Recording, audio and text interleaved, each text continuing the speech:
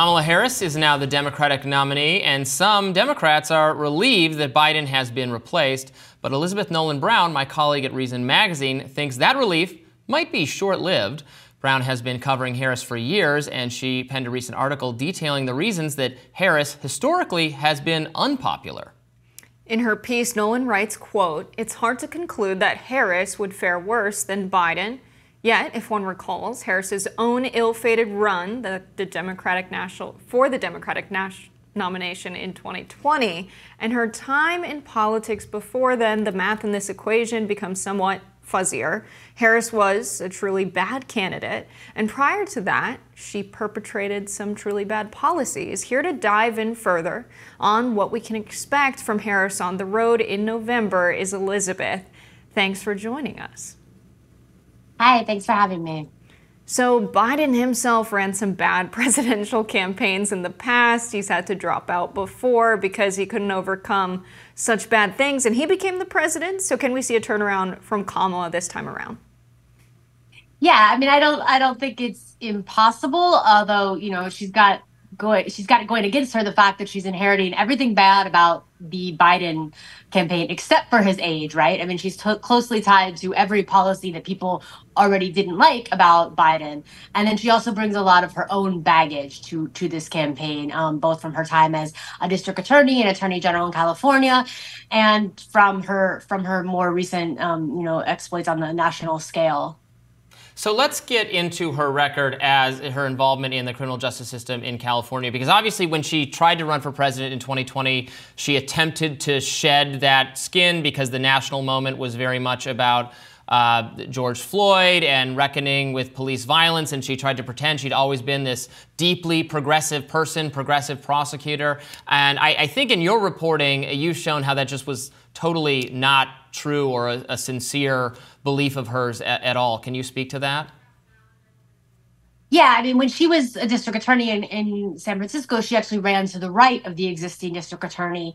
She did speak she gave a lot of lip service to being a progressive prosecutor, but then once in office, she was, much tougher on crime, on all sorts of crimes too, not just on, the kind of crimes you might think that everyone can agree that we want to be tough on, but she, cracked down on, people for marijuana. She cracked down on people for consensual prostitution. She cracked down on people for loitering, for truancy, when your parents are of kids who are absent from school. She wanted to put truant parents in jail. She cracked down on people for owning guns and not restoring them properly, and all sorts of things. So things that both the left and the right would not like being cracked down on, and just in general on misdemeanor quality of life crimes. She really was much tougher on those than the already progressive prosecutors there, which sometimes more moderate people might like. But I think the problem is that a lot of people on the left don't like her because of this. And then she's also spoken so much lip service to progressive justice, though, that gives a big opening for the right and for moderates to hit her on that. Say, no, actually, she's this radical because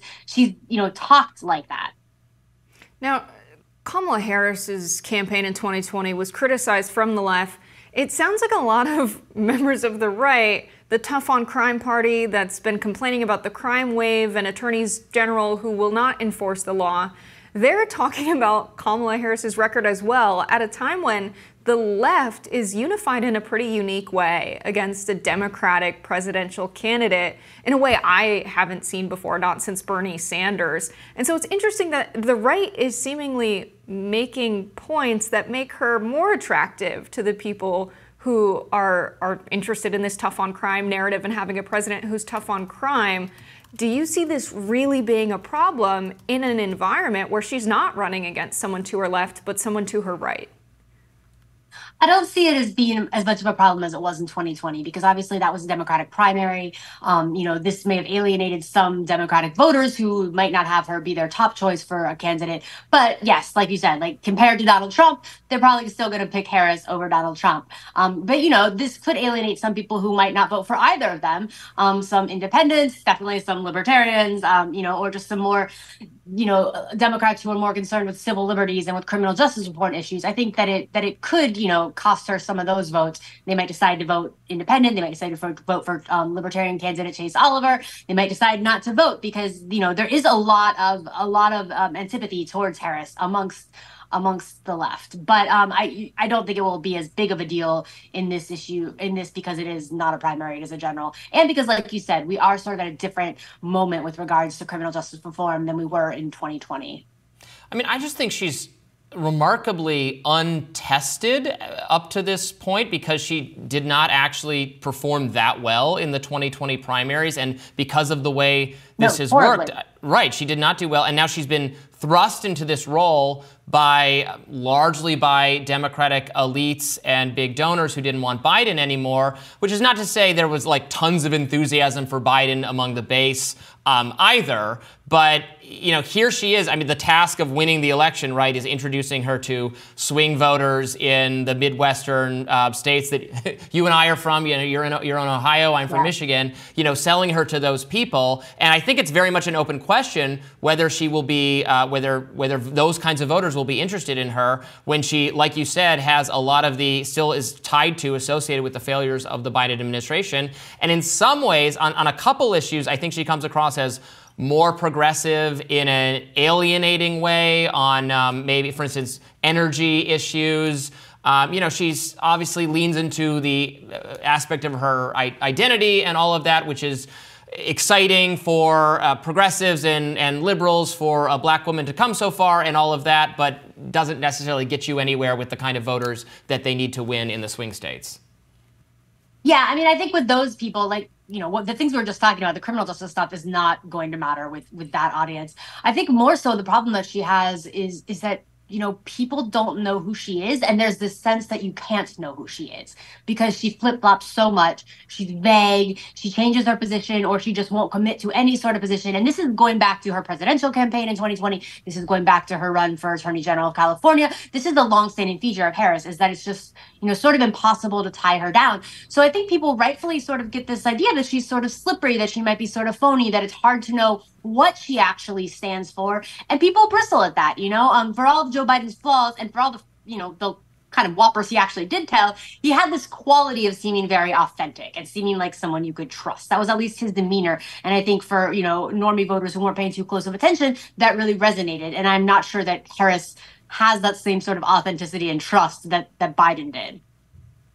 I don't know. I'm going to be honest. A lot of these criticisms of Kamala Harris don't feel very real. Of course, you can watch her speeches and get to know her. She spent all of last week campaigning across North Carolina, the state that I'm from. I've seen a lot of Republicans and conservative leading voters that are really independent thinking. They like her. They like what she has to say. On the other side, you have Donald Trump, who hardly ever commits to a policy promise, whereas in 2020, we had Kamala Harris speaking about lowering taxes for working class and middle class families, talking about giving teachers a pay raise, ending the filibuster to get New Deal type policies. She spoke about affordable health care and a path to a public option. So I can name a handful just based off of watching her speak last week and knowing her from 2020. So I don't know. It feels like conservatives are sort of throwing mud and nothing seems to stick. What do you think the real qualms of a swing voter in a swing state, someone who's independent-minded, that would go for Trump over Harris? Well, I mean, like you just said, you've seen her say these positions, but a lot of these things she is not consistent on. I mean, during the 2020 election, she was for Medicare for all, then she wasn't for Medicare for all, then she was for it. She criticized Joe Biden for his busing policies, but then it came out that she was also opposed to those busing policies.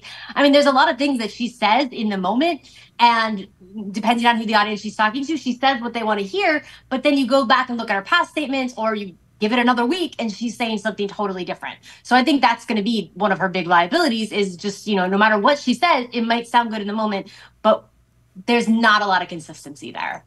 I feel like I could apply all of that to Donald Trump, though. Do you see what I'm saying? Oh, of course. Yeah, definitely. I mean, I'm not here to try and convince anyone to vote for Donald Trump either. You know, I think that this is partly just talking about, I think it's good that people go into this with a clear view of who Harris is. You know, I'm not saying that it's going to make anybody want to vote for Trump instead. I'm not a fan of Trump either. I will not be voting for Harris or Trump.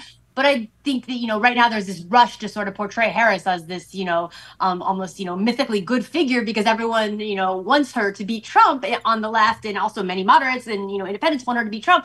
But it's important that we look at her clearly. It's not saying that people shouldn't maybe vote for her still, but it's saying, like, let's be honest about her flaws, because, you know, if we're just going to pretend like she's just going to, you know, be this perfect candidate, the record does not indicate that. The record indicates that she's got some authoritarian tendencies too. She's not the anti-Trump. Yeah, and these flaws have been on display in the past. Like, I agree, she certainly could win the general election. I am reasonably persuaded that she has better chances maybe than Biden, although, again, Biden has a long track record of actually winning elections, and she does not. And, you know, what sounds good to Democratic elites on paper, or like very plugged-in media people, is not always the way swing voters in Pennsylvania and Wisconsin are thinking about things. So I'm open to the idea that she's going to really overperform relative to how she did last time. She's going to reintroduce herself to the American people, and she'll be this compelling figure. I think that's absolutely possible. It's just not really what we've seen from her so far in the past. And when you talk about things like, you know, some of her past with the truancy thing, I mean, there are things like that is a criminal justice issue, but that is going to resonate with moderates and swing voters. The fact that she wanted to put the parents of kids whose children were absent from school in jail, I mean, that's the kind of thing that's going to come back to bite her. And this wasn't just like a one-time thing. She wrote in her 2019 book that one of the reasons she wanted to be attorney general was so she could implement a statewide truancy policy. Now, again, you know, that doesn't really have anything to do with you know, being the president of the United States, but I think that that's the kind of thing that, you know, is going to be used against her, is going to be brought up again and again, and is going to alienate moderate, Midwestern, you know, average voters. Well, I'm choosing to be unburdened by what has been and hopeful for what can be. Elizabeth Nolan Brown, thank you so much for joining us. We appreciate it. Thank you.